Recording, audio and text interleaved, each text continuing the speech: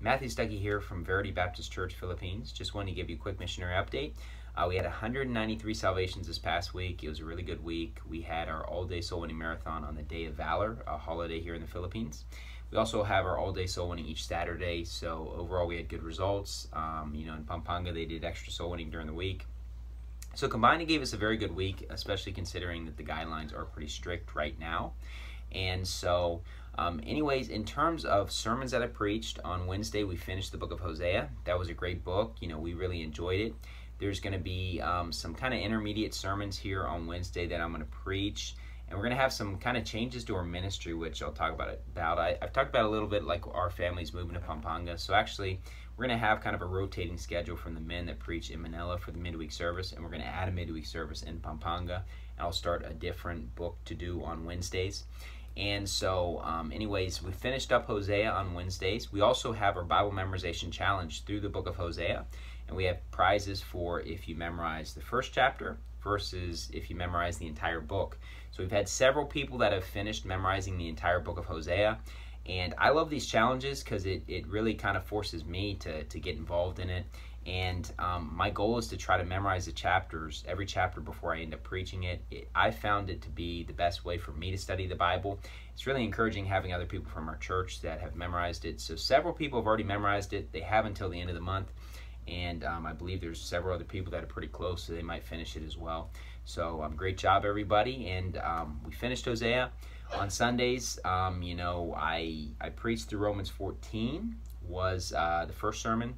And, I was talking about the Seventh-day Adventists because I had preached through Romans 14 and gone through it, but Romans 14 is the big chapter against the Seventh-day Adventists. So I preached a sermon against the Seventh-day Adventist cult, Exposed, and then continue our false philosophy series on Buddhism with the idea of removing suffering from our lives, which is not really a sermon against Buddhism. It's just against this idea that removing suffering is what we need to try for in life, which is actually false. It's actually not what the Bible teaches. So anyways, just some kind of changes that are happening. And, in terms of the government strictness, we went from ECQ to MECQ, which is good. It's one step down. We still have 3 steps to get back to, or 3 steps to go to basically no restrictions whatsoever, because we've been quarantined for over a year now, but we're 3 steps away from having no quarantining.